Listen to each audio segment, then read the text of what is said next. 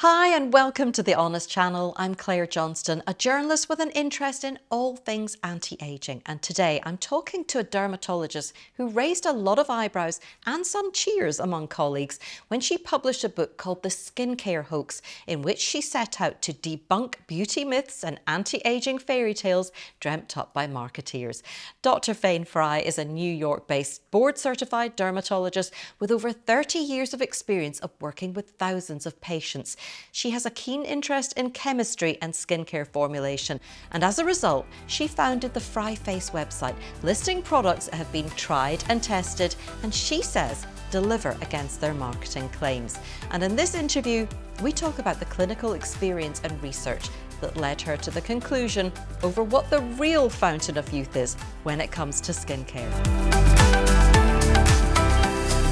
Dr. Frey, thank you so much for joining me on the channel. It is really a pleasure to have you here. It's my pleasure to be here with you, Claire. I've read your book, The Skincare Hoax, and I really enjoyed it. I particularly enjoy a straight talker, and I gathered from the book that you were pretty unimpressed with the skincare industry as a whole. And I wondered, to what extent you think the consumer is being played by an industry that's kind of, tapping into our insecurities and inventing new skin problems all the time to provide solutions for, as opposed to an industry that's actually just responding to incredible demand from consumers who actually want to be sold to and are pushing the industry further and further in pursuit of anti-aging solutions. Where do you think the balance lies there? Who's driving what? The skincare industry is a fantastic industry. It makes great products, and we all know this. It makes sunscreens, which are beneficial. It makes moisturizers that we need, cleansers. It's an industry that really makes really good products. So I don't want to villainize the industry. Yeah. In my opinion, the marketing has gone mad, and it's a business. Skincare companies have to advocate, as you know, for their shareholders. And as any good business does, they want market share. Yeah. And they will push the boundaries to get that market share. And my goal is to educate. We have great products from great industries that are advocating for shareholders. And we have another unique situation with skincare in that the consumer doesn't understand the ingredient listing. So it's a blind item. Right? How many people understand isopropyl myristate or triethanolamine or, this is what's in these products. And yes, you pick on individual ingredients, but for the most part, you don't know what's in those skincare products. So they have a huge advantage. Yeah. And so my goal is to advocate for the consumer. And yes, I try to make people think about things they don't necessarily think about, certain principles of science. And I ask people to keep an open mind. You've tested out a lot of things over the years, and I think you have a website where you make recommendations. Having tested everything, what do you use day to day? What's your skincare routine? Well, my skincare routine is very simple. I'm a huge proponent of sunscreen. Sunscreen is a drug regulated as a drug in the United States. It is regulated as a cosmetic in the EU, but the sunscreen filters, I believe, have to get pre-market approval. So in a lot of ways, it's very similar. And I'm a firm believer in sunscreen, and we can go over some of that data if you'd like. And I live a healthy lifestyle. I mean, that's my answer. I get good nights of sleep. I'm an avid runner every morning. I get plenty of exercise. I try to eat a healthy diet, although I do cheat sometimes. We all cheat. Even a huge dose of laughter. I don't have any science to prove laughter is great for you, but I am a firm believer that laughing is just fantastic. And so you don't go in for, I noticed in the book actually that you said potentially we over cleanse our skin. Now, I am somebody who just has to wash my face every day, twice a day. So I try and, use a mild cleanser and all the rest of it. But do you cleanse? Presumably you moisturize. Do you moisturize every day or what?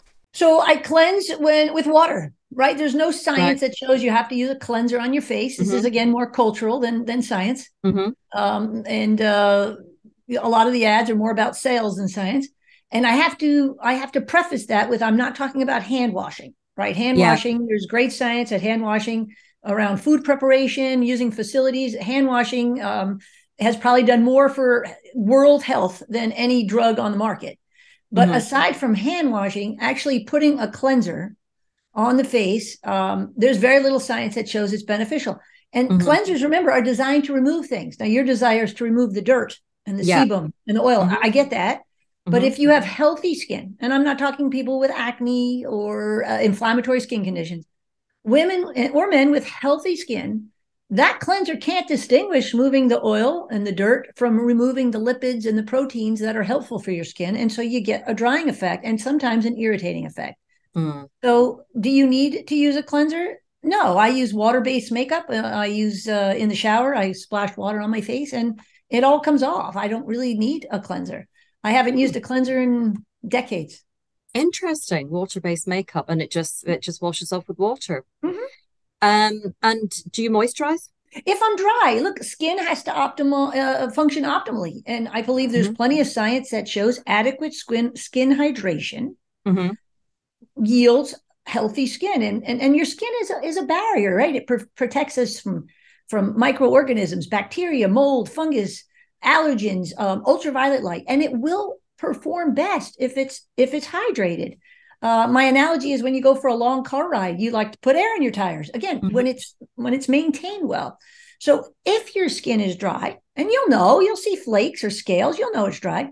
Sure, you should moisturize. And a well-formulated moisturizer, the skincare industry makes lots of them. And they're affordable. So I moisturize when and if I need to moisturize. That's really interesting. I mean, I'm tempted almost to give it a go.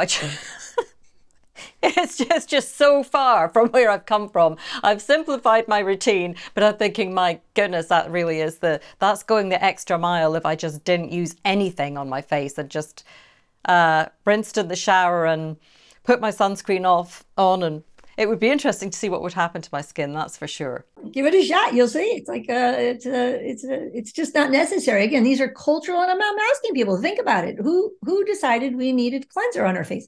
Now, if you have oil-based makeup, you might want to put a mild cleanser on your face because you're going to have a really dirty pillowcase and you're going to be doing a lot of laundry.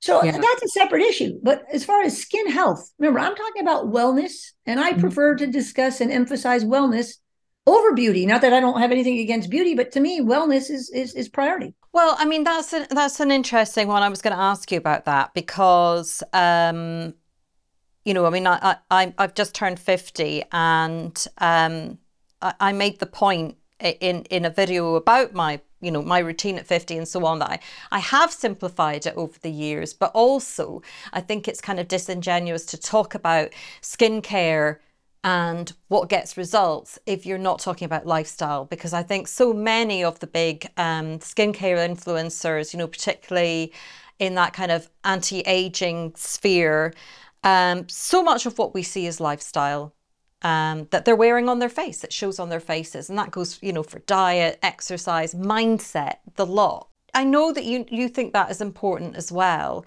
Do you think it should almost be integrated into dermatology? And maybe this is something that you're doing so that if somebody is coming in with a particular issue, you're looking at the root cause of it rather than just what you can put on topically. I think most programs teach the skin is an organ and it parallels a healthy life, a healthy body. I think that's inherent in quality dermatology programs. What isn't inherent is the study of chemistry and the study of cosmetic formulation, or the study of cosmetics per se. Cosmetics in this country, in the United States, are articles that are intend to adorn or to beautify. They don't intend to change the structure or function of a particular organ. In this case, we're talking about the skin. Nor can they mitigate, treat, or prevent disease. And it's very similar in the UK, right? In the EU. So what we're talking about here are cosmetics, not the tretinoin, but certainly retinol and all these anti-aging products that you mentioned.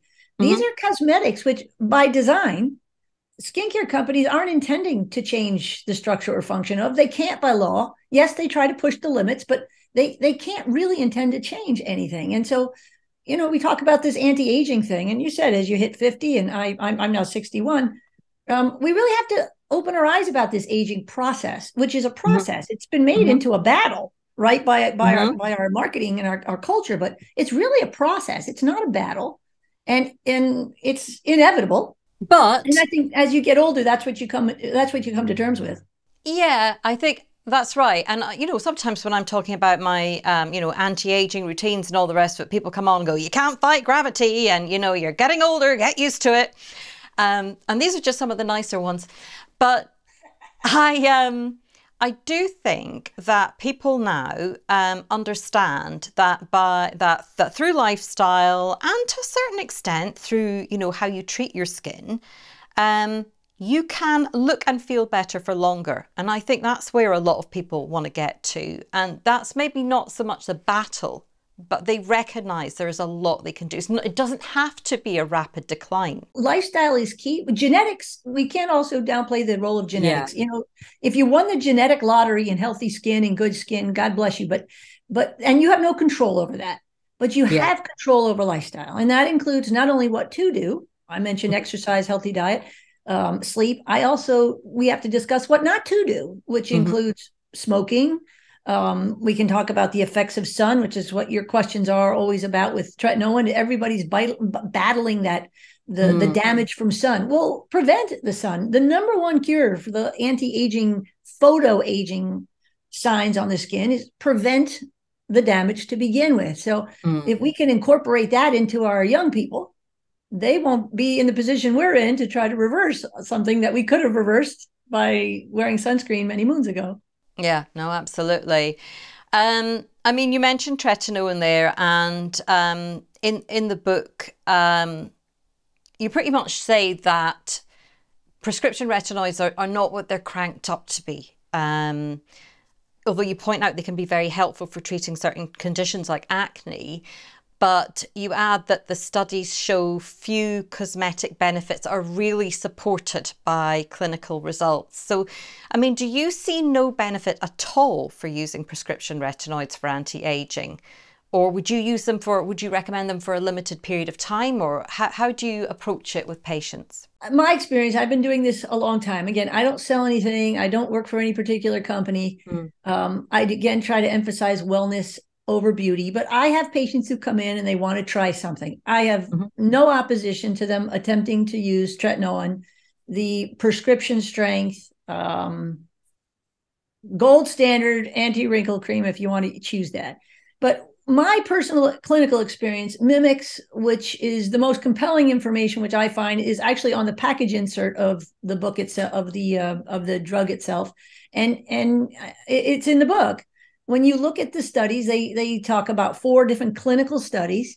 Only about 10% of women who used tretinoin with sunscreen got a moderate improvement. Now, they used 279, I believe, individuals who used the tretinoin with sunscreen and compared that to 280 people who only use sunscreen. It was a great study because now you're comparing sunscreen with retinoids, which is what a Hmm. lot of people want to do. And when you see the difference, it's minuscule. I'm not saying it's none. There was some benefits to tretinoin in a small minority of people, which mimics my experience in my office. So after 30 years, I will tell you, there seems to be a small group of women, and I want to say 10%, Hmm. who love tretinoin. Yeah. They love it. They swear by it. They want to keep using it. And to which I say, fine, use it. Hmm. Hmm. But I can tell you something, almost everybody, not only in my experience, but also in the studies that were reported by the FDA, almost everybody experiences dryness, redness, cracking, some sort of what we call retinoid dermatitis. Mm. To a point where in the studies, about 32% had to stop temporarily, or they began using steroid creams to mitigate against this reaction, which for some is temporary, and for others, Mm. it goes on for months, if not Mm. longer. So now I have to weigh the benefits, the advantages, and the disadvantages of a product that will have a 10% improvement, or you have a 10% chance of having a moderate improvement. Now you might want to use steroids. I have people come into my office, they're using fluorinated steroids on their face. Talk about skin thinning. There's evidence to show fluorinated steroids after a week can cause some skin thinning. Were they using that to allow them to continue using tretinoin? Yes, but it could go on for weeks and months. Yeah. So you really have to question whether the advantages of trying to make this tretinoin work for you Yeah. over periods of time. And that's my point. There are people who are going to use it, and there are going to be people who like it. And I'm okay with letting them try it. Mm-hmm. But it's not most people. It hasn't been my experience. I was one who personally, I tried it for months and months and months. I never got used to it. I was red. I was flaky. I'm like, what am I doing this for? It got to a point where the benefit didn't outweigh the risk. Remember, it's time, energy, and money, and I just choose to spend it doing something else. Yeah, yeah. I mean, similarly, I used it for about 10 months and I saw a lot of benefits to begin with, particularly in tightening pores, you know, just general skin clearing and smoothing. I did, but I felt that my skin was still breaking out into patches of dryness and was sensitive, and it just wasn't going away. So are you using it now? No, I'm not. I'm not. Your skin looks fantastic. Thank you. That's what good lighting does as well. You know, it's also interesting. I talked to a lot of my colleagues. Yeah. Do you know, I'd say over half of them don't use tretinoin. Dermatologists. No, I mean, some do, but a lot don't. So if these experts all believe that this is the really end all be all, why aren't the overwhelming majority or many of them? I don't have an exact number. Why aren't they using it? I'm not using it. I was on the phone this morning with a very, very bright dermatologist from Mount Sinai Hospital in New York. And I said, are you using it? Nope. Did she say why? There are two reasons people don't use it. One, they don't like the irritation. Yeah. And two, they're not motivated to do it, which I think it's related. You're not motivated because you don't find the advantages so outweigh the disadvantages.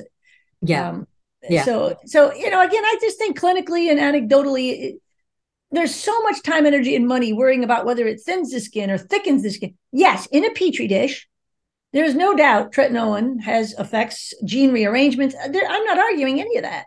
And there are benefits. There's benefits to keratinization, sebum production. So in somebody who has acne, for example, where the benefit will outweigh the risk because they have an actual medical condition, I'm on board with it. I think it's a fantastic option. Yeah. Yeah. But we're talking about using it for a trivial skin imperfection, which in my opinion, and I have science to show some of it, could also be improved with sunscreen. There aren't a lot of long-term studies when it comes to tretinoin. So there's a lot of long-term prescriptions where people are being prescribed this for decades, but we don't actually know what the long-term impact is. And maybe it's not very much. I don't know, but I find it curious. But you know what your clinical long-term experience has been. And I would say my experience, most women, not all, but most women's long-term clinical experience is not positive with tretinoin. Mm-hmm. Oh, it's one that's going to run and run. Without the studies, it's just going to, it's just going to roll on. And there's always going to be the camps of people who just absolutely love it and swear by it. And the other people, the ones I'm more concerned about are the people who, I think I was probably in that camp for a while, who've just felt that they had to keep going because that's the thing to do, because it's the gold standard. So you're going to do anything, you're going to do this. You're succumbing to cultural norms and peer pressure and marketing. This is what I have an issue with. You're fabulous, you're accomplished, you're kind, you're all the things that matter. And I don't think you need to spend all this time, energy, and money on some trivial skin imperfection. So that's exactly the big picture. Yeah. Well, that's pretty much where I got to. And, you know, I thought I've had enough of this, throwing this one in. Sunscreen. It's just whenever I talk about sunscreen on the channel, you know, if I did something dedicated to sunscreen, it would be guaranteed to bomb because people just think, oh, that's boring. Sunscreen, that's a boring basic. But I mean, have you seen studies that point to, you know, in the same way we look at something like tretinoin and talk about collagen synthesis and all the rest of it. I mean, are there some exciting things that sunscreen can do for us? There are, you know, in 1995, Boyd had a great study. They compared sunscreen versus a vehicle in 46 patients, and there were significant differences in solar elastosis, which is the breakdown of elastin in the dermis, which is where most of the wrinkle formation is occurring. It's the breakdown of the proteins, right? The collagen and the elastin in the dermis. And so here we have great studies that show the benefits. Adele Green, she did a great study. When was her study? A while ago. She took 900 individuals, 450 of them used sunscreen every day, and they were told to. The other 450 weren't told not to, because I guess she would have deemed that would have been unethical if she said don't use sunscreen. She then compared with microtopography, texture, and all, And the ones who used sunscreen for 4.5 years had no evidence of photo damage, aging on their backs of their hands at all. Wow. And there's a lot of good evidence, but you hit the nail on the head, Claire. It's not sexy sunscreen. No. It's not easy. It's not a quick fix, but it is the answer. And there's Yeah. science to show it. And you don't have to worry about all that irritation and all that putting steroids on your face. And I think the benefits, the advantages of wearing sunscreen every single day, 365 days a year, outweighs any risks. Yeah. So, it's not the sexy answer. That's why you get the backlash you get. You mentioned your colleagues earlier when we were talking about tretinoin and some of them not using it. But I mean, what response did you get from colleagues to your book? I mean, do you think most of them were on board with you, or? Yeah, I get the quiet calls. I get the calls like, "Wow, this is great. I don't sell anything. You have guts to do this." I've gotten so much support from individually, colleagues, pathologists, cosmetic chemists, people who are interested in science, people who are interested in being open-minded. They have welcomed my book, my philosophy. Patients, every day I get emails, messages from consumers. I have just simplified my life. I feel liberated. Remember, these are cosmetics, Claire. You remember, I talk mostly about cosmetics more than just tretinoin, but it's liberating to not have to feel you're inadequate because you don't use the anti-wrinkle cream or the anti-aging cream or the brightening cream or the eye cream and the neck cream it's out of control. And these are all moisturizers, these products. Yeah. Not tretinoin. That's a prescription drug. Yeah. But the feedback has been great. I've had reps from some of the major companies come into my office and work with me and thank me. You are so right. And again, these aren't bad products. They're good moisturizers, which we need if you have dry skin. And they make great sunscreens. We need this industry. We need it very badly. We just don't need all the marketing hype. Yeah, there are just there are an enormous number of products out there now. An enormous number of brands. Yeah, and people who are worried about so much chemical exposure. Oh, I have a real simple answer for you. Stop using so many products. You just don't need them. In terms of moisturizers then, from all these things that you've tested, you've got a site.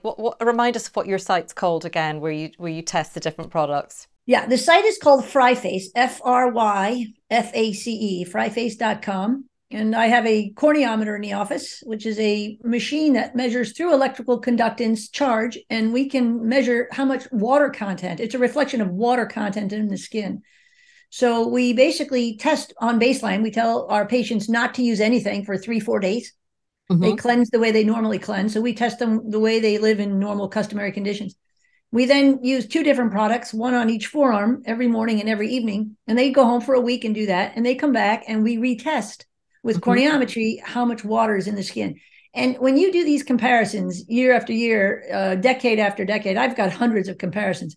And I've tested everything from anti-aging creams to eye creams to night creams to the typical ones, retinoid creams, retinol, retinaldehydes. I'll tell you 2 things. How well these work, in my opinion, really has to do with how good of a moisturizer it is. Right. And 2, there is absolutely no correlation between what you pay for a moisturizer and how well it works. Yeah. And that's just after decades of doing this research, I can tell you those 2 things with pretty good certainty. Yeah.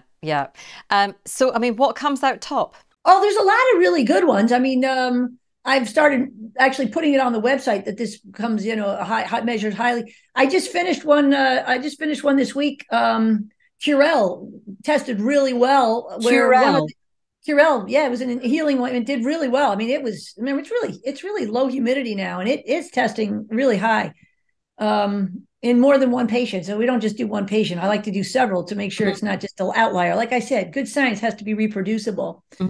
And then another well-known brand didn't do so well that people are paying a lot of money for. I'm not going to throw them under the bus, but there's and you know what? I'm not going to put that product on my website. So it's just it doesn't get you adequate hydration in New York anyway in February. Yeah. So that's at least it's objective. It's an objective way to measure effectiveness of products. Yeah.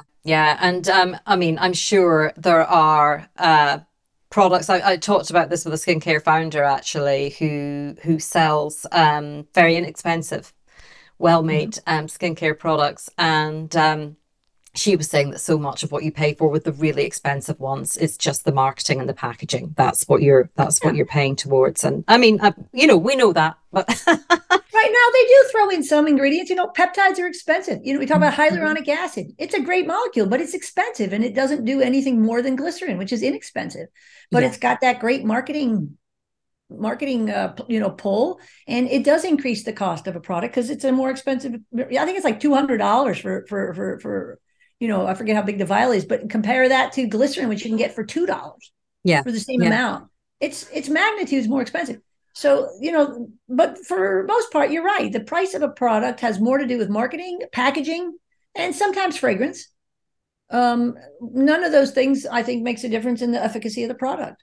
Thank you so much. I really appreciate your time. I know that you'll be busy, and I'm going to go and have a sneak peek now at the site to see which moisturizers are coming up top. Listen, it's been my pleasure. I hope you enjoy the book. Visit the website, and it's always in good skin health to you. You look fantastic. Thank you. And you too. You take care. Thank you for talking to me. You're welcome, Claire. Have a good day. Well, I hope you enjoyed that interview. Dr. Frey says in her book that while pretty much everyone knows sunscreen helps prevent sunburn and decreases the likelihood of skin cancer, most don't know that sunscreen, bar none, is the most effective over-the-counter product to enhance and improve the appearance and health of our skin, in her opinion. And as if we needed proof, take a look at this photo of a 92-year-old woman.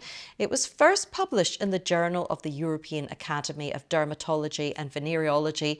And this lady used sunscreen, but only on her face for 40 years. And just look at the extraordinary difference between her face and neck. The skin on her face is incredibly smooth and unmarked for her age, in contrast to the considerable photo damage on her neck. And that's all down to where she wore sunscreen. The Skincare Foundation claims around 90% of all visible changes to our skin are caused by photoaging.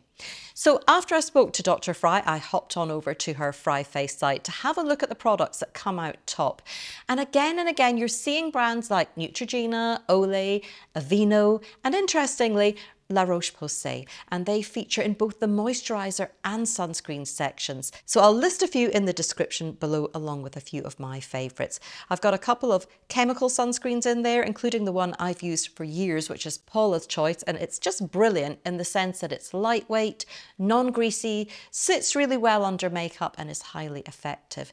But I've also been impressed with this zinc-based broad spectrum SPF 35 sunscreen from vegan skincare brand Versed, and I find it's lightweight, it doesn't leave the dreaded white residue. I've seen other reviewers say it doesn't sit well under makeup and left their skin looking greasy, but I've had no problems with it at all. I'm wearing it today and I like it. It's only around £20 in the UK and $25 in the US. One of the top sunscreens listed on Dr. Frey's site is Neutrogena's Sheer Zinc Oxide SPF 50. It's pretty popular with consumers on Amazon, where I'll link to it, but there are quite a few comments saying it leaves a white cast, and so you have to be careful about how it's rubbed in.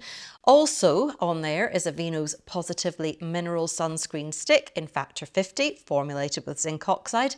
Again, looking on Amazon, there are quite a few complaints about the white cast, but it is effective. And I'm also a fan of Baby Gannick's Factor 50 Mineral Sunscreen, which I use when I'm on a sunshine holiday. It's unscented and pretty lightweight for a physical sunscreen. If you rub it in enough, you can just about avoid the white cast as well. It's definitely one of the better ones on that front, I think. So when it comes down to it, we don't have to pay a lot for the greatest anti-wrinkle cream of all. And sometimes we just need a reminder that when we get caught up with all the latest anti-aging products out there, that good old sunscreen is the one that's probably going to make the biggest difference if we use it over the years.